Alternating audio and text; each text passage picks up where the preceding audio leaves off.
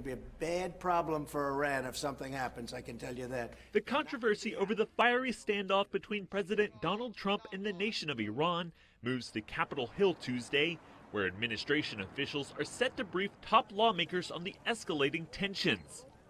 Congressional aides say select members of Congress will be briefed on the situation by Secretary of State Mike Pompeo, Acting Defense Secretary Patrick Shanahan, and Joint Chiefs of Staff Chairman General Joseph Dunford.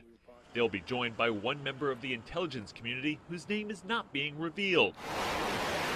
The briefing comes as the U.S. is building up a formidable military presence in the region and accusing Iran of threatening U.S. troops and interests, citing recent attacks on oil equipment and tankers in the region. No one has claimed responsibility for the sabotage operations against Iran-foe Saudi Arabia and other nations, but two U.S. government sources said last week that U.S. officials believed Iran had encouraged the Houthi group or Iraq-based Shiite militias to carry it out.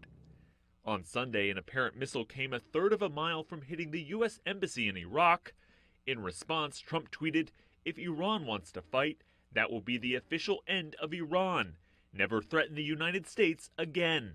Close Trump ally, Republican Senator Lindsey Graham, backed up the president on Monday, saying on Twitter, Iran has attacked pipelines and ships of other nations and created threat streams against American interests in Iraq.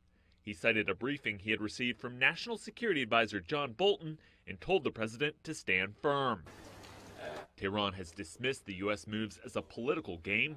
Iranian Foreign Minister Mohammad Javad Zarif on Monday tweeted that Iran's enemies have failed to defeat it for millennia, adding, "Never threaten an Iranian, try respect, it works."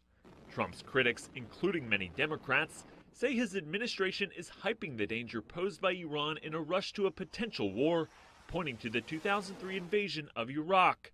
But in recent comments, Trump has denied that narrative, saying he does not want a war with Iran.